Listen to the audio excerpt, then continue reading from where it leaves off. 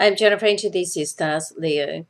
Now, there's a lot of activity still going on in your solar 10th house. So certainly last week we had solar eclipse there, and this is like a time where it signifies the start of something new. It's certainly a time where if you've been looking for work, then you can almost, stumble across somebody who's going to be beneficial to you on a career and work level, or with business.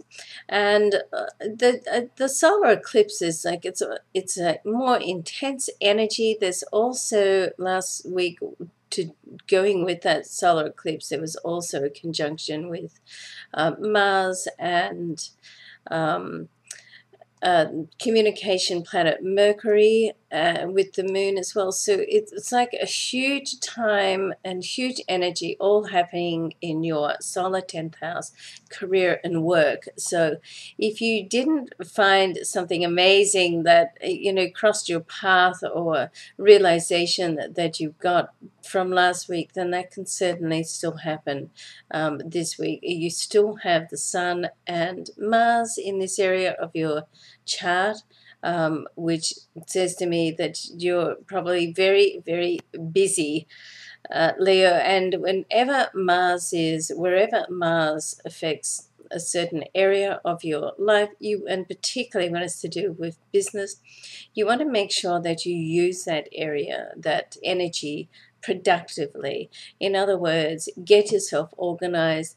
Be careful you don't spend time on people, things, situations that really are not going to count at the end of the day in your big picture.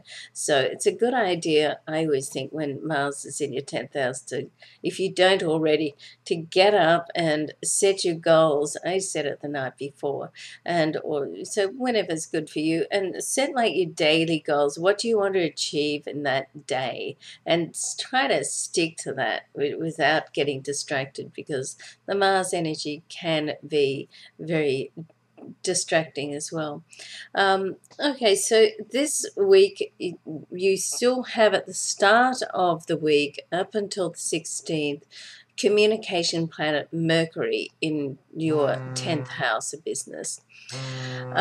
So news can certainly come through. Now it will transit on the 16th into your 11th house, more to do with friends, groups, working with establishments, particularly around charity and being able to give back, is very positive. But before that happens on the 13th, there is a square between Venus in your sign and Neptune. And Neptune is in your solar second house, all to do with money and other people's resources, among some other things, but let's focus on that for the moment. At the end of the week, on the 18th, on the weekend, Mercury, which will be in your 11th house by then, is also going to square Neptune. Okay, so you want to be careful with communication. Don't assume that somebody's got the message that you want, and if you're working with establishments or groups of people, then make sure, if you're delegating, that they are passing on the right message as well. Okay, and certainly anything to do with money, you want to be just giving you the heads up. You want to just sort of double check that everything is the way that you want it to be. Okay. All right, now let's have a look at love. So with Venus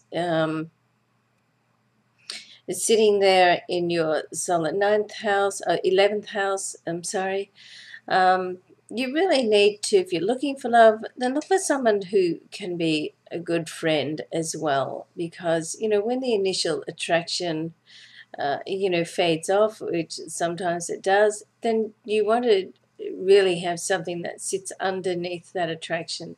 And that's a good companion and friendship, okay?